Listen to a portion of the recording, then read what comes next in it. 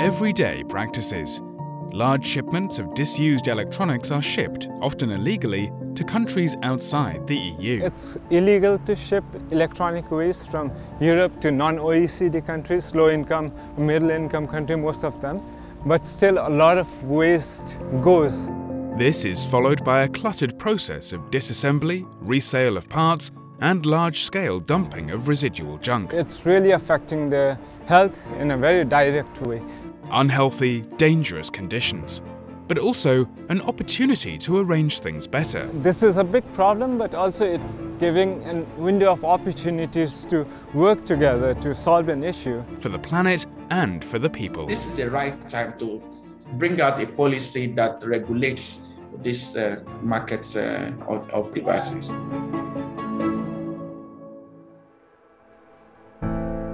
Kaustubh Thapa's research is about transboundary movement of waste to the countries in the global south, with a special focus on Nigeria. So we are trying to see what are the implications of this transboundary waste movement to the European ambition of circular economy. Because Europe may have rules in the field of waste, neatly carried out here in the Amsterdam Recycling Service Centre, they disappear from sight together with these ships. So from here in Amsterdam you can see a lot of second-hand electronic and electric items are shipped to Nigeria. But the problem is the functionality test is not done and the durability test is not done. In circular economy, repair and reuse is extremely important, but it has to be guaranteed that these second-hand products can be maintained for as long as possible and the value is added there. So this is the place where export happens basically.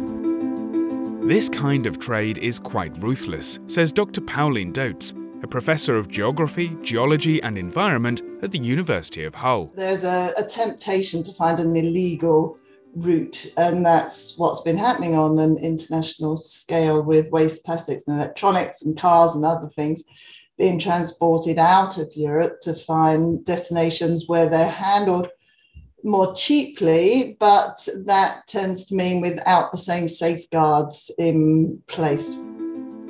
When it comes to circular economy, the term "close the loop" is often used. But what does that mean in this context? So basically the circular economy wants to close the loop, the production consumption cycle, also the waste cycle, it should be in a circle.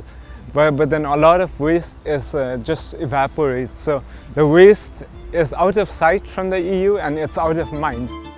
Kaustubh focuses on countries such as China and Vietnam, and in particular on Nigeria, where he went himself to do research. Well, Nigeria is one of the biggest destinations for second-hand electronic and electric items from Europe, but also e-waste disguised in several different ways. There we saw this big market of second-hand electric and electronic items. A lot of the products may not last too long. Maybe it's sold as second-hand items in Nigeria, but maybe in 3 months or 6 months or 1 year it becomes electronic waste. One of the people important to his research is Professor Olawale Olayide. Hello, Professor Wale. President of the Africa Circular Economy Research and Policy Network. And West Africa, just to say that West Africa is the hub of electronic waste. Electronic waste therefore constitutes a nuisance to the pool of waste that we already have in the country and in the continent. After the second-hand electronic and electrical products arrive at the port of Lagos, the working devices are traded and worthless parts are taken apart. In the process of trying to recover some of the materials in the device or devices, they burn them, and the pollution, the fumes from the burning sites is very hazardous. Right now in Nigeria, you see a lot of cables being burned to extract copper, but at the same time, when burning those cables, it creates a lot of toxic elements in the atmosphere and in human and people in the informal sector. So it's really affecting their health in a very direct way. So how can we as an international community in solidarity tackle this problem? We need to better regulate and facilitate these twilight practices, says Olayide. and the producers can play a major role in this. What can Europe do to make it more circular in terms of transboundary waste, do you think? Asking them to do at least one or two things. One is that they can set up recycling stations in a country of import. The two is that they can have a way of buyback, okay, where you can easily exchange the old materials for new one, because some of this equipment, they are new versions that are always there. And once you have the new version, the old version almost go into obsoleteness and you will not be able to use them. So one of the things we can do is make sure that non-functional items, second-hand items that don't last too long are not shipped in the first place. And if they are shipped, make sure it's checked for functionality and durability in Europe and then only sent to Nigeria, so that even the Nigerians who use this product can enjoy the product and make it last as long as possible, which is one of the aim of circular economy, to maintain the use or the value of the product as much as possible. And the second part is what happens after the product finally becomes waste. The circular economy will have to be regulated in a different way to help countries outside the EU move forward, says Pauline Dotes.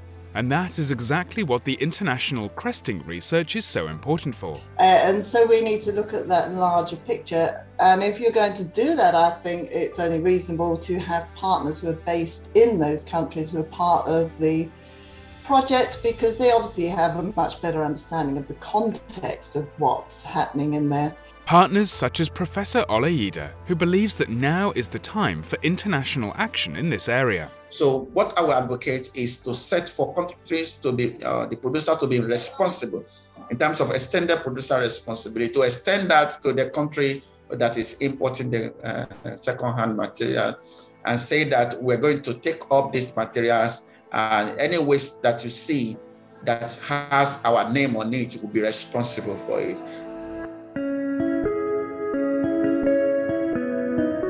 Professor Walter Vermeulen supervises the research of these three PhD candidates. He sees an inconvenient truth in each of them. The inconvenient truth here is that we talk about circular, but there are multiple circles, and a part of the waste that is collected to be recycled, in the end, actually moves to other countries, even outside Europe, into Africa, where there's no proper facility to actually manage it. This means that European policies should actually include fee structures where European producers pay for the proper management of their recycled materials in countries like Nigeria. In any case, these challenges also offer new opportunities, and to reinforce them, this academic has even more tools at his disposal. The next step for the research is to take this to a petition which is open to public, so that public from all over the world can sign this petition. And then the next step for us is to take this petition to political leaders in Nigeria, in other parts of the world, to European Parliament, and see, hey, this is a problem, and there are some solutions identified by the local context, in the local context, and we want to make it actionable.